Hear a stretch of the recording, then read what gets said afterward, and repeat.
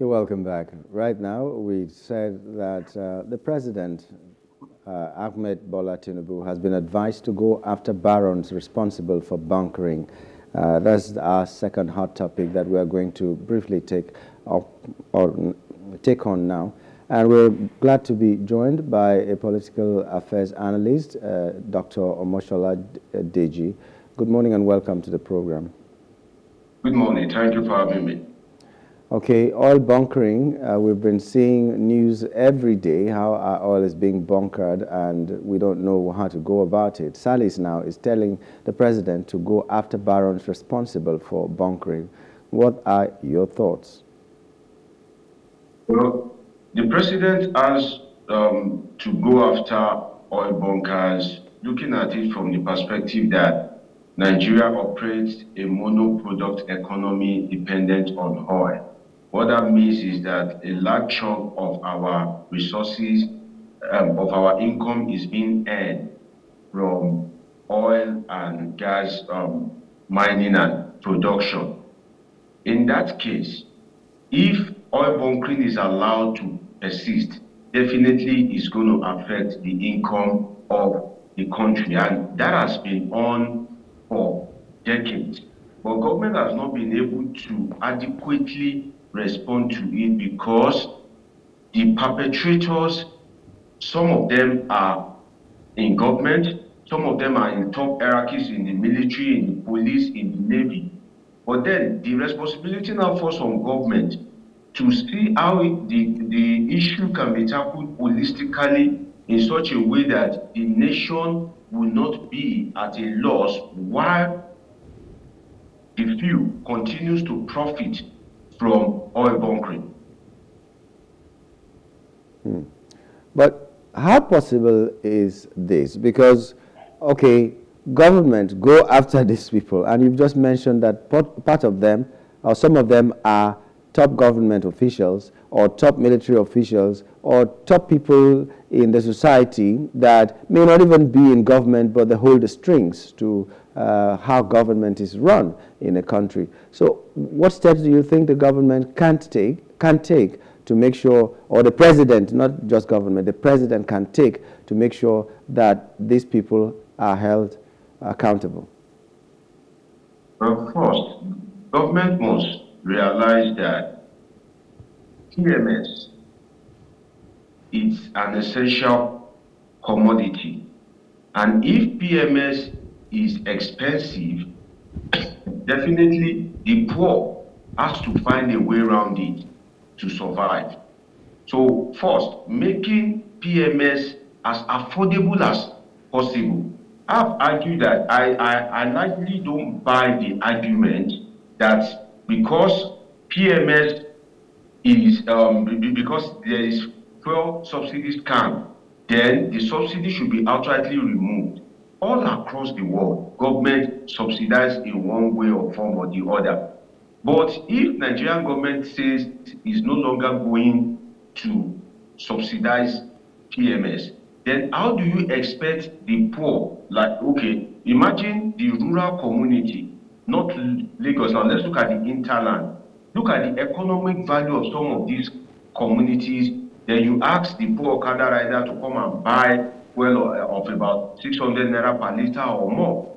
So making it affordable by going after the fuel subsidy thieves and make sure that that is nipped in the bud. When you go after the fuel subsidy thieves, then things would level up. But you don't leave the thieves to have and to be enjoying the loot that they've done. Then you now pass the pain to the ordinary Nigeria. I use myself as an example. I can't think of anything that Nigeria has done for me since I was born. I can't think of anything. I stand to be corrected. So one of the rare ways I'm benefiting from government is buying petroleum cheaply. But now that benefit has been removed from me. So going after the big guys, that's one. Two, technology. In Saudi Arabia, for example, there is high technology in such a way that when there is oil bunkering or you try to tamper with the oil pipeline or any form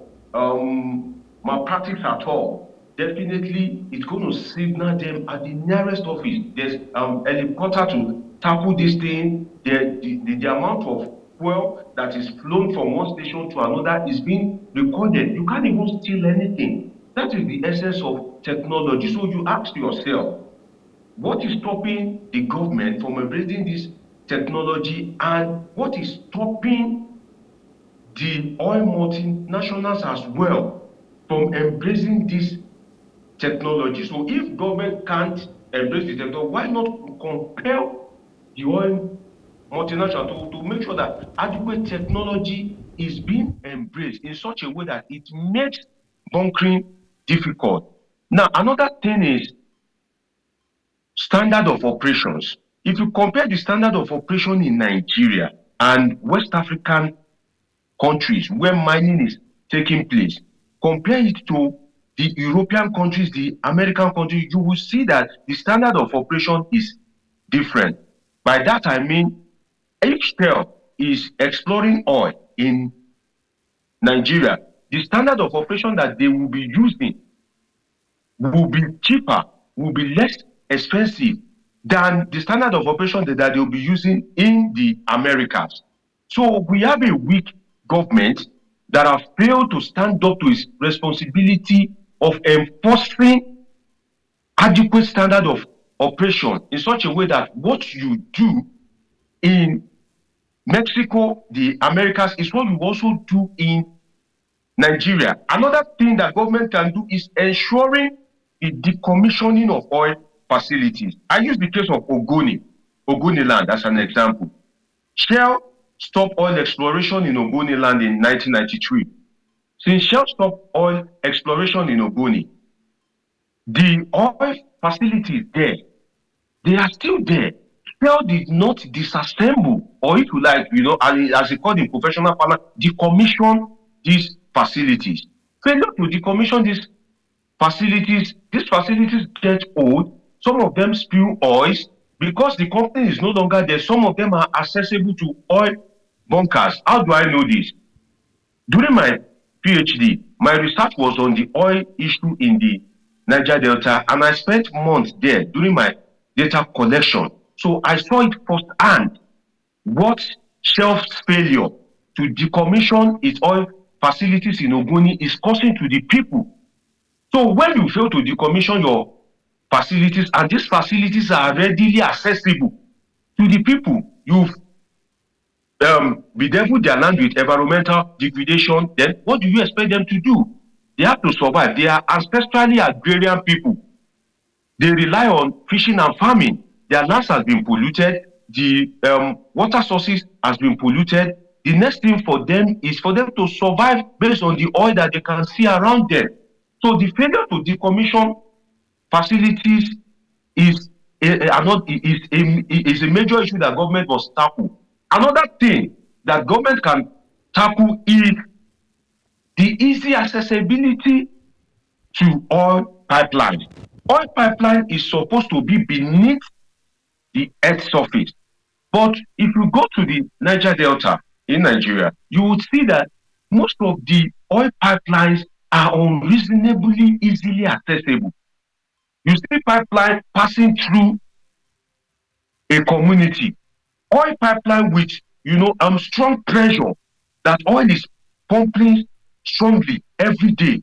You will see it pass through the backyard of some people. In other words, government has allowed the oil multinationals to operate with impunity. If they had put the oil pipelines beneath the earth surface, all the oil pipelines, definitely it will not be easily accessible for the bunkers to access it. But if you put oil pipeline on, on the earth surface, in the backyard of a man that you have polluted his farm, that he can no longer fish because the rivers and water bodies in his community has been polluted, definitely such people are going to improvise, which is for them to now find a way of how to survive via the oil that is in their community. And that is why you see that some of the citizens there engage in oil bunkering. Oil bunkering is in two ways. The oil bunkering being conducted by the big guys. in the sense that those that steal oil and put it into ships to sell to the Americas, Togo, Cameroon, all those places. Those guys operate on a large scale. Those ones, their vessels, some of them are even being secured by Nigerian security agencies.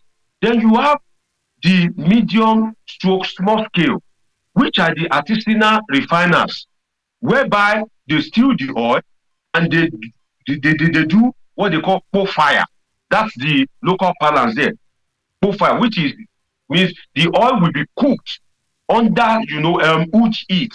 So when it's cooked, then it begins to filter, and there is a ready market available for it because the local population in the Niger Delta can't afford the foreign refined oil being sold for about 600 naira per liter at the moment. So maybe the one that was refined through coal fire, maybe those ones will sell for like government has not removed crop subsidy while I did my data collection there, but I guess maybe now it will sell for like maybe 250 or 300. So that is quite affordable. So those medium and small scale are the ones that are owned by some of the community leaders, cultists, and some political talks that when politics is not top at the moment, they fall back to that artisanal refinery. So those big guys that bring vessels and ships to the Niger Delta and both the small and medium scale has to be tackled holistically. In other words, stop the big guys, then make environmental remediation as quick as possible, or you legalize artisanal refinery and create agencies that would monitor their operations and pay taxes to the government. So in other words, the artisanal refinery will be accountable to the government and they will also pay taxes. But to think you can use only force to stop the oil bunkering in the Niger Delta, it will never work if anything is to go by. Okay. By first-hand experience, it won't. Okay, well, this is how we're going to wrap up the show this morning. But you've said a lot about how we can remedy the situation. So thank you so much, Dr. Deji, for coming on the show.